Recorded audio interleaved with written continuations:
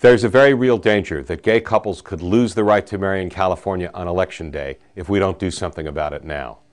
Hi, I'm Matt Coles. I'm the director of the LGBT project at the American Civil Liberties Union.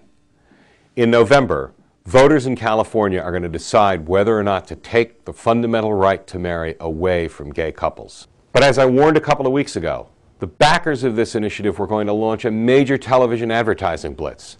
They've done it. They're spending something like $25 to $30 million. We've only got 19 to spend, and it's working. They've launched that blitz, they're up in the polls, and we're down by 4. And if the election were held today, gay people would almost certainly lose the right to marry in California. The election's outcome may well be decided by a small group of voters who feel strongly pulled in two directions. They're not sure they're ready for gay marriage, but they don't like the idea of going into the voting booth and voting to take something away from a group of Americans.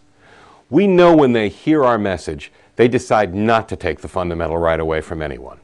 If you have friends and family in California, please call them and ask them to vote no on Proposition 8.